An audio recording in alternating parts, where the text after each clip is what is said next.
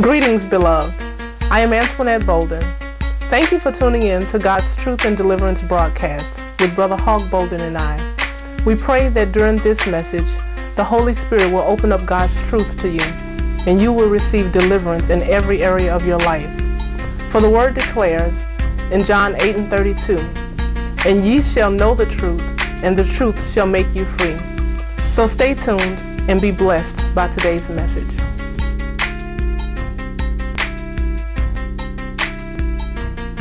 Thank God for being here today and for the words of encouragement that we've heard thus far, and just for the Lord extending that to us to remind us of His grace and His mercy towards us. And it's important that we always remember that we serve a God of love, and that love is what motivates Him in everything that He does, whatever it may be. Even when He allows calamities and things like that, love is always the motivating factor. And it's one of the things that we have to understand about God. A lot of times people never grow up out of this mindset of what love truly is. You know, a child, when you spank a child, they're not relating that spanking that they're getting to love, because they don't understand. You know, a lot of times they don't understand that this spanking is ultimately to keep me in line, and ultimately to keep me, to help me to grow up, so to speak, and not make bad decisions and choices. And to understand that when I do make bad decisions and choices, that there's going to be some pain associated with that. There's going to be some heartbreak associated with that. And so while you're spanking a child, they don't understand that. It's hard for them to grasp that idea, that is in line with love, you see. And so God, whatever He does, even when He's chastising us, it's in love. It's ultimately, as we've stated before, God wants people to be saved. And He cares more about us being saved than He does about us being what we consider blessed, you see. Salvation is more important to Him, because it's not God's will that anybody goes to the lake of fire. And so sometimes people never grow out of that. Never grow out of that idea that, you know, they grow up associating spankings. They don't associate it with love.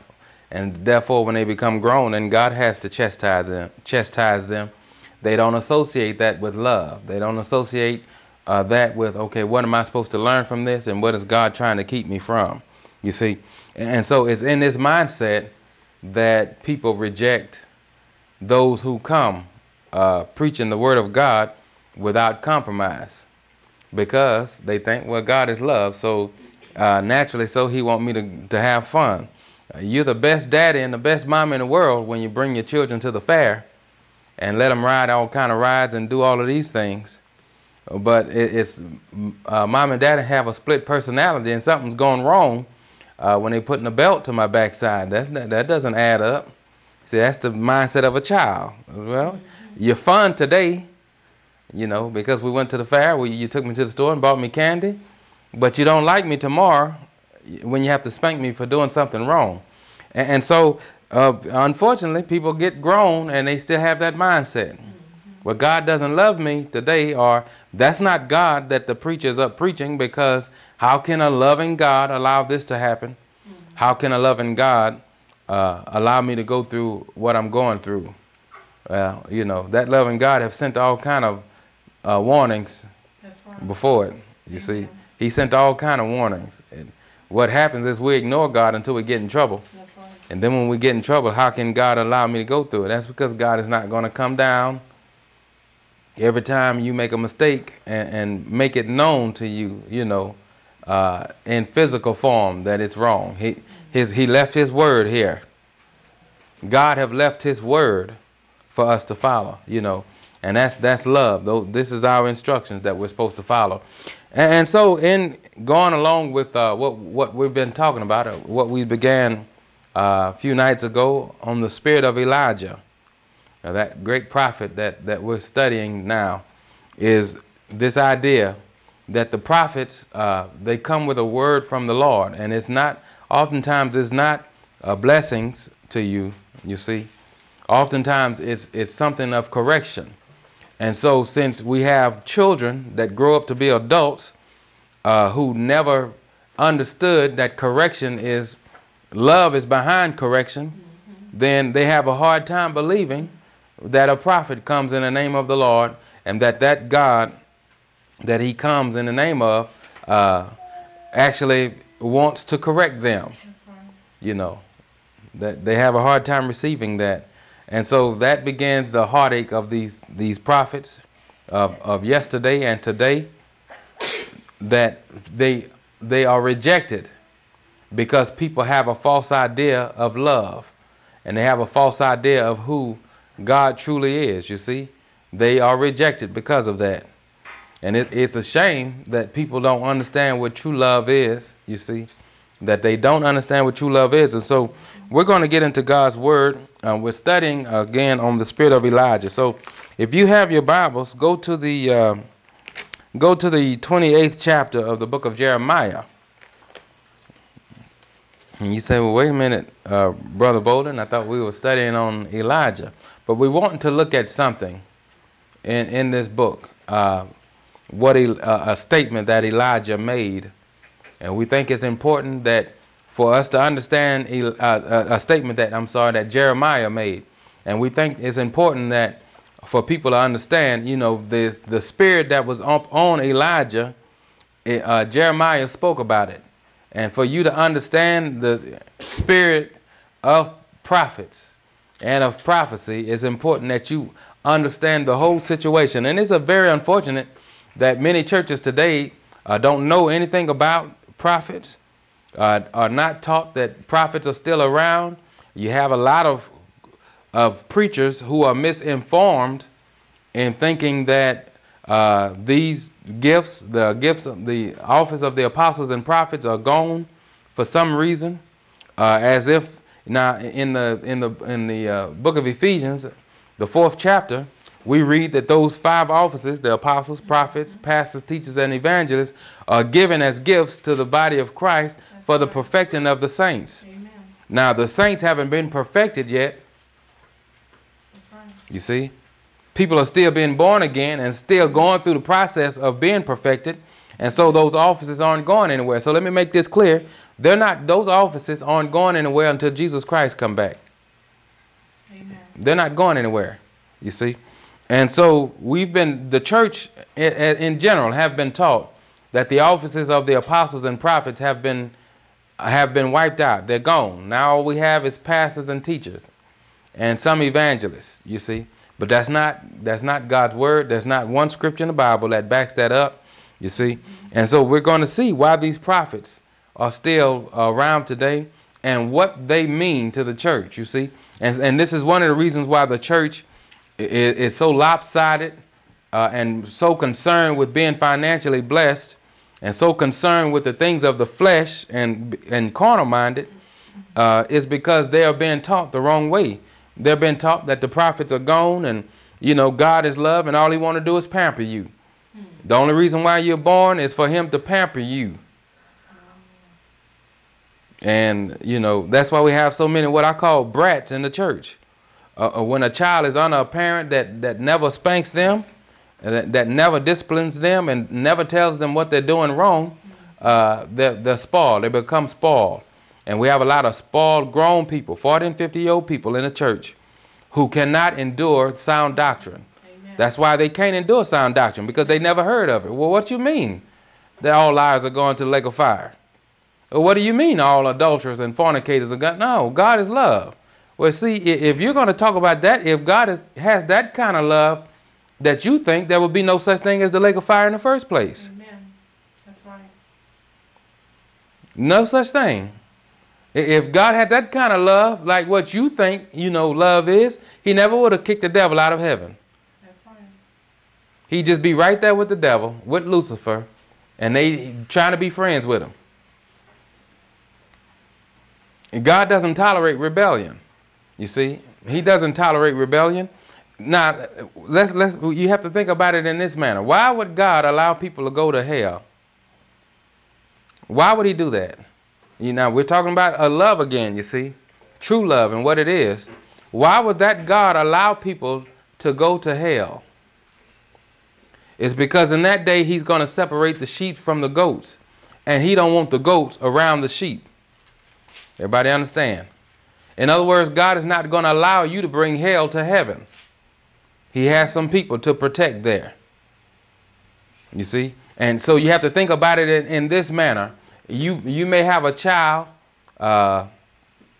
who you're raising to love the Lord, and then you see other children around that child just cussing and wanting to fight your child all the time. Are you going to let your child continue to play with that child that has the potential to corrupt your child? Mm-hmm. Or are you going to continue to, allow your child to play with a child who doesn't have the same upbringing, who doesn't believe in God, who's only into himself and wanting to just corrupt your child and do harm to your child? No.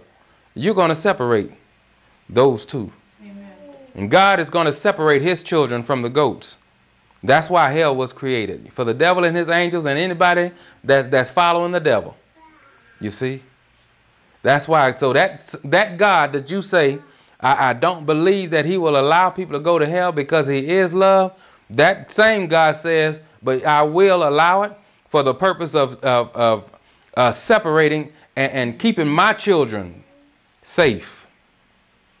So that's another thing we have to point out, that everybody that's alive is not God's child. Amen. You see, right. There are even people in church that's not God's children. So we have to make that point clear. So let's look at the whole picture of what love is. At the whole picture, if you tell your child that's playing out in the front yard, don't go out there in the street, and you see him out there in the street, you're going to get his backside. Now that child might not understand that a car can take his life, but you understand it. That's right. And see, here's the thing: you don't want your child to go through that. You don't want your child to suffer that. Now they don't understand what that is. Maybe you were young and you got hit by a car, so you know the pain, or you've seen accidents where people were hit by cars, and so you understand what can happen, but they don't understand it. Why? Because their mind can't grasp it. It hasn't happened to them. All they know is mom and dad is trying to keep me out of the street from having fun. But see, you and your wisdom as a parent, you don't just take down and say, well, my child don't understand that, so I just go ahead and let them go out in the street and play. You still a parent. And whether they understand it or not, you understand that if they'll keep growing, they'll get to the point where they'll understand. And so God doesn't back down from his word just because you don't understand love. Amen. Amen. You see, you have to look at the whole picture of it. God's not going to back down and say, well, they don't understand it, so I'll just let them go out and fornicate. You know what happens when people do those things? Other people get hurt. You're not just hurting yourself. You hurting other people. Mm-hmm. That's right. You see? And so God wants us to live holy. And his love is what brings that about, even when we don't understand it. God wants us to mature in love. So, and the only way we'll do that, that's the only way we'll understand his love, is if we mature and get to know him and draw closer to him. And draw closer to him, you see. And so let's go. The 28th chapter of the book of Jeremiah. And we're going to start reading at verse 1. It says, and it came to pass the same year, in the beginning of the reign of Zedekiah, king of Judah, in the 4th year, and in the 5th month, that Hananiah, the son of Azar, the prophet, which was of Gibeon, spake unto me in the house of the Lord, in the presence of the priests and of all the people, saying, thus speaketh the Lord of hosts, the God of Israel, saying, I have broken the yoke of the king of Babylon. Now, we just want to give you an overall picture of what's going on here, okay? Isaiah was a prophet before Jeremiah. Isaiah's message to the people were, come back to God, and if you don't come back to God, God is going to send judgment upon this house. I'm talking about of Israel, the nation of Israel. Come back to God. And the people, they got more bold because they hated Isaiah's message. It's just like any rebellious child. You can tell a child don't do this. Now we're talking about, let's just go on up to teenagers now. And you can tell a teenager don't do it. Don't don't cut yourself with the knife. And don't put your hand on the stove. And what they're going to do? They're going to do it. Just, even if it hurt themselves, they're going to do it just to be rebellious and to prove and to show you, you see. And so as Isaiah was prophesying when he was on the scene, telling the people to turn back to God, the people got more wicked. We already belong to God, and so that's the way it is, you see. We already are the children of God. We're Israel's children. And so that automatically makes us the children of God, and so we have a past to sin. And so they became more rebellious. And so then Jeremiah came on the scene. And Jeremiah's ministry was a continuation of Isaiah's ministry, except Jeremiah added a step further by God's will to say, now you're not going to be able to you're not going to be able to avoid this thing that's going to take place. God have raised up a king named King Nebuchadnezzar, and he's going to come and bring us all into captivity. So no matter how you repent now, in fact, as Jeremiah, there are 2 or 3 instances in this book that as Jeremiah is praying for the people, God tells him to stop praying for them. I'm not going to hear your prayer concerning them. It's already a done deal. Now that's a bad place to be in. When God says stop praying for this person or stop praying for whoever, it's already a done deal. Judgment is coming. And I'm not going to repent. I'm not going to turn it from them. Judgment is coming. They've already gone too far. And so that was his ministry. And so in the previous chapter, in the chapter 27, God tells Jeremiah, you tell the people that I've made a yoke and under King Nebuchadnezzar, they're going to put their neck in that yoke. And if they will submit to him, I will allow them to live. But if they don't submit to him, anybody that has a problem with submitting to King Nebuchadnezzar, my servant, they're going to be killed. And so that's the thing. Now, you imagine in this nation today, if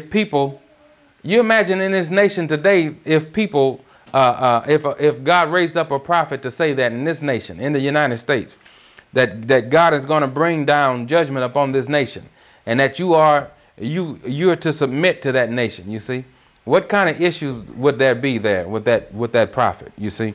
And so Jeremiah have made that plain to the people in the 27th chapter of this book, that God have raised up King Nebuchadnezzar, and I choose to give this kingdom to whom I choose. And so I'm raising him up for the purpose of spanking y'all and bringing y'all back to me.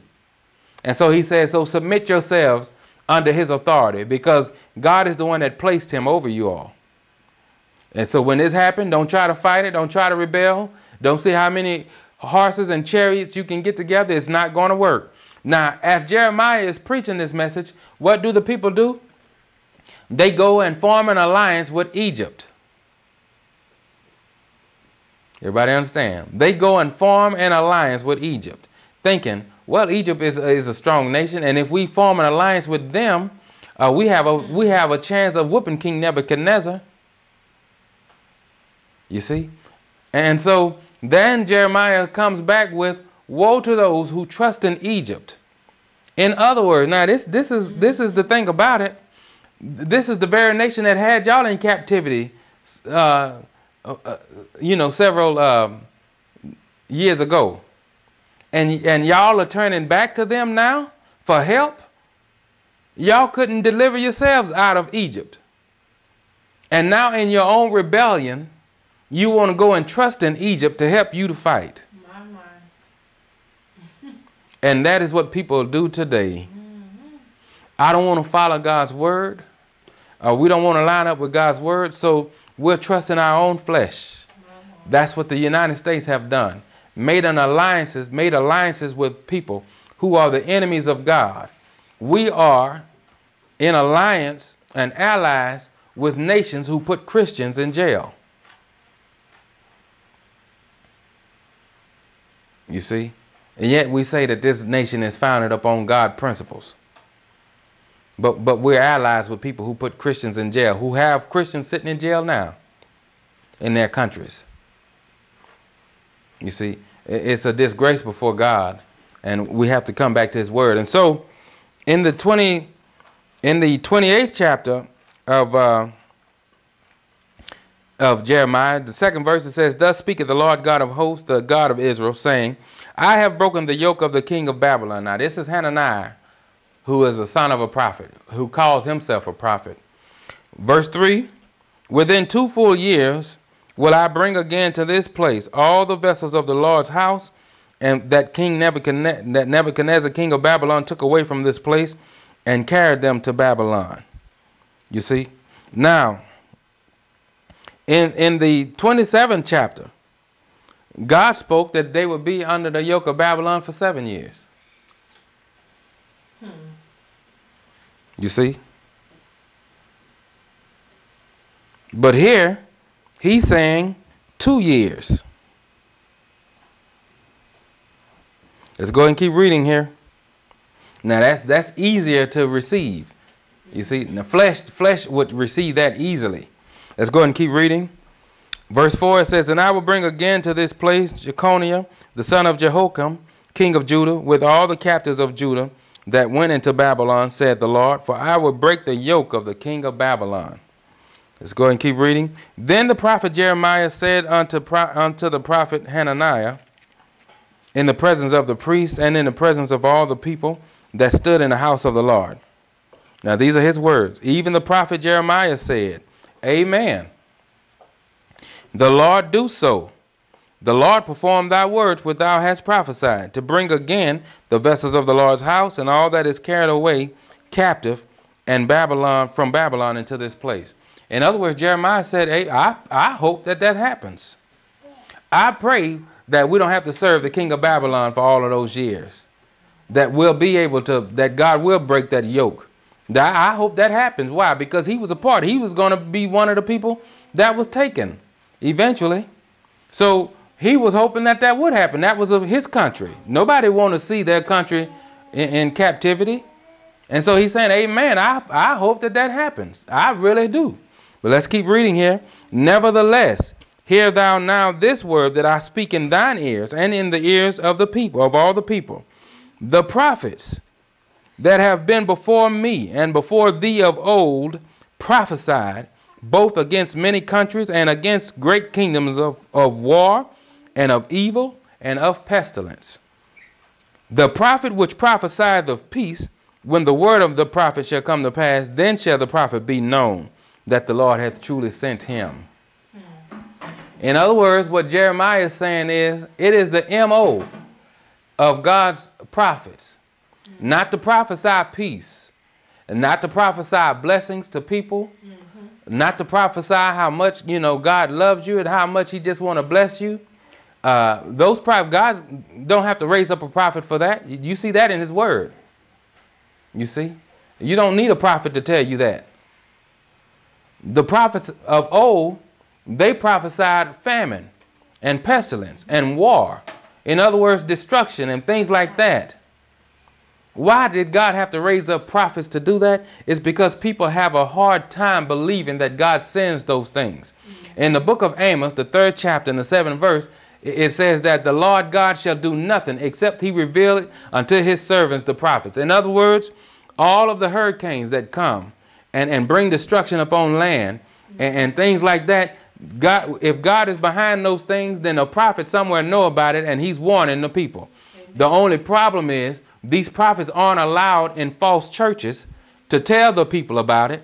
That's right. After Hurricane Katrina came to New Orleans, that was a prophet that I know.